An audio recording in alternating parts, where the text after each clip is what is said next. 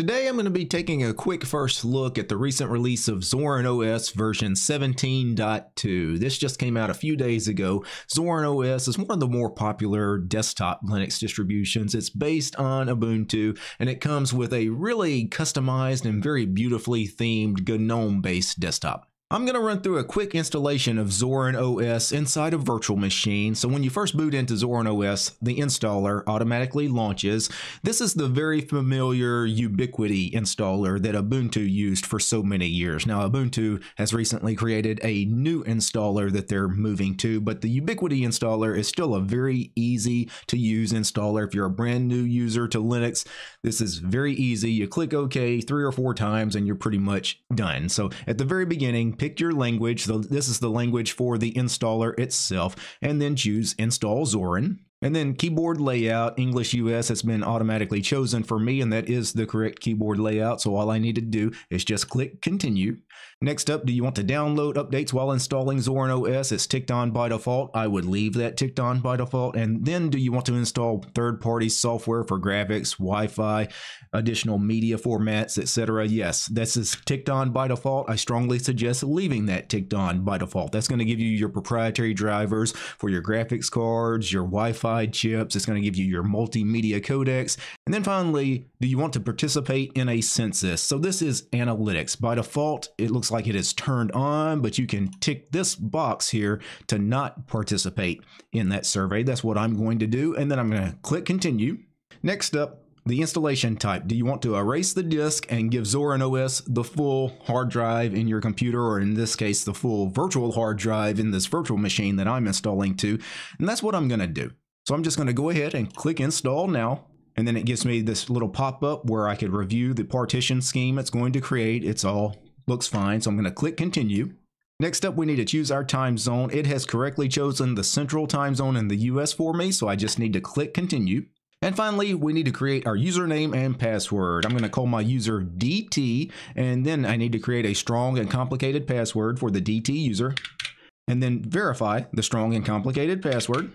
And then finally, do we want to log in automatically? That's ticked off by default. I would leave that ticked off. You want to have to enter a password to get into any computer, just for privacy reasons. And then finally, require my password to log in is ticked on, and that's what you want. You want to have that ticked on. And then click Continue.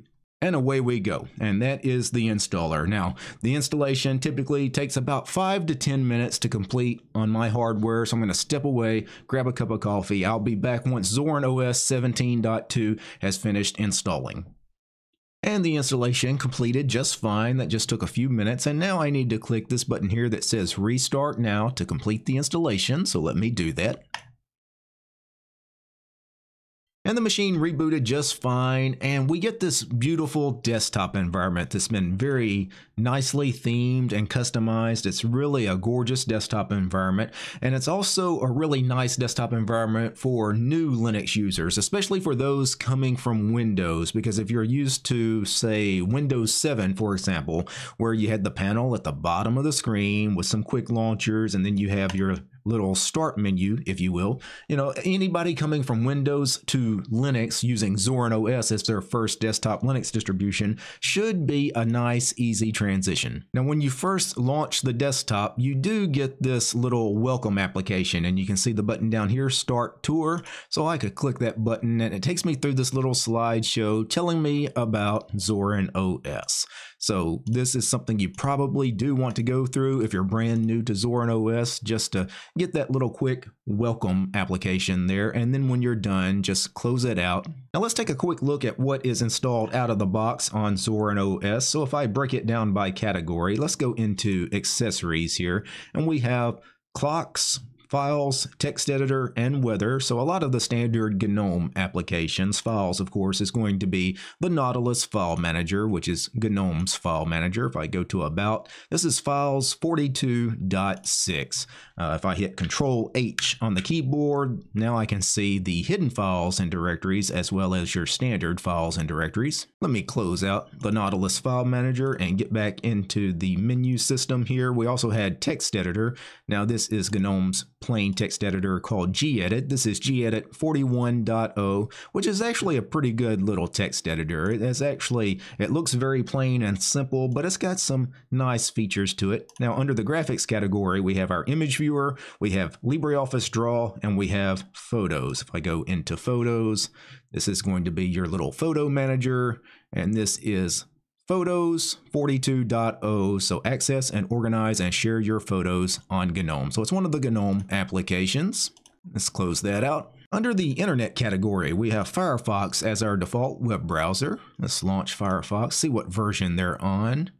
So this ISO was released just a few days ago. Now, Zorin OS is based on Ubuntu. They are basing off of the Ubuntu LTS. And this is Firefox version 130.0.1 64-bit. And let's close that out. Also under internet, we had Remina, which is a remote desktop application. That's something that, most desktop computer users probably won't have a need for. That's kind of for nerds that have to remotely log in to other computers through SSH, for example. We also have an Office category here, and the LibreOffice suite is installed. So we have LibreOffice Calc, Draw, Impress, and Writer all installed. If I open LibreOffice Writer, let's check out what version of LibreOffice we're on. If I go to the menu and LibreOffice, About LibreOffice, this is version 24.8.1.2. Under the sound and video category, we have Brasero, which is our disk burning utility, which not a lot of people burn disk anymore. I sometimes still burn CDs, DVDs, Blu-rays, so it's nice that for me, somebody like me, I would have a use for this, but a lot of people these days don't even know what optical discs are, so it's interesting that they still ship that out of the box. Cheese is your webcam application. Rhythmbox is a audio player, very nice little audio player. If I go to About Rhythmbox, this is Rhythmbox 3.4.4, one of the GNOME applications again. Also under sound and video, we had our videos player. So this is GNOME videos, and let's see what version we're on for this as well. So this is videos, also known as Totem, and I was looking for a version number, but I guess I don't get that. Maybe I get that. No, I'm not sure where I would get the version information here. I would have thought help would have given me that information. Oh well, we don't get the version of Totem. Now under the System Tools category, you have a lot of your standard preferences and settings and things, but one thing that I do want to check out, because they did do some work on this for this release, is the Appearance application. So let's go to Zorin Appearance, and of course we can choose our theme as far as our layout of the panels and everything. Right now it is on this theme here, but if I wanted to, I could select a different theme. And it's a little bit of a different appearance. You can tell that the taskbar looks a little different. I have the icon and then the window title, and then it's underlined, where if I go back to the classic theme, it's just the icon. So the icon without the window title. So that's interesting. You also have this where the taskbar is centered in the bottom panel, kind of like the way Windows 11 does things now. And this here, the panel is now moved to the top. It's more of like your traditional GNOME style panel. So for me, I'm going to go back to the default panel. I quite like the looks of the default panel. Also, you can see get more desktop layouts, so you can get some more layouts by upgrading to Zorin OS Pro. So I'm using the free version of Zorin, but they do have a Pro version available for, I think, $49.99. You pay for the Pro version and you get even more custom theming options.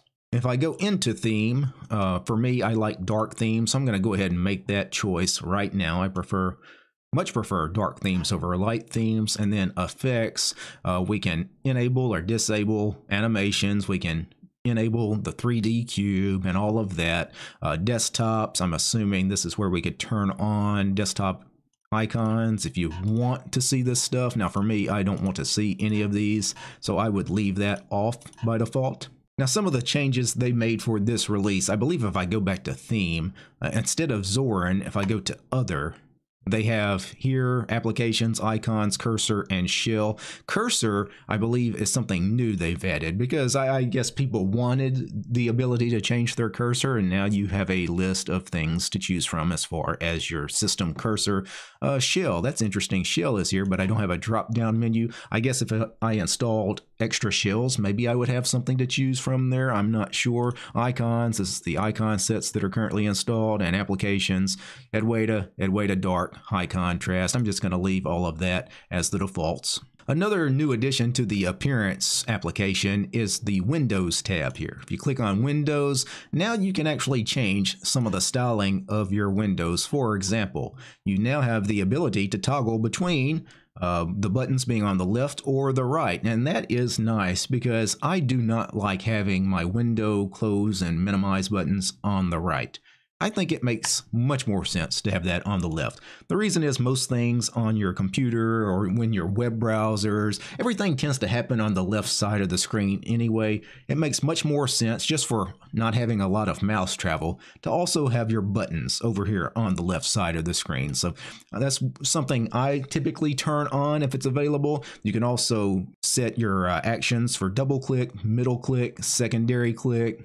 You also have some options as far as Windows focus as well. I'm going to leave all of that as the defaults. And finally, one last thing they added, if you go to the interface section, you have now the opportunity to turn on and off overlay scroll bars. So if you don't like having the overlay scroll bar on the side of your Windows, what the overlay scroll bar is like this here. You can see this window, it would scroll, and if I wanted to actually see the scroll bar, I have to go to the edge of the window and then it kind of pops out. You know, you get a very small little hint that it's there and then it pops out, so you have a little bit more to grab there.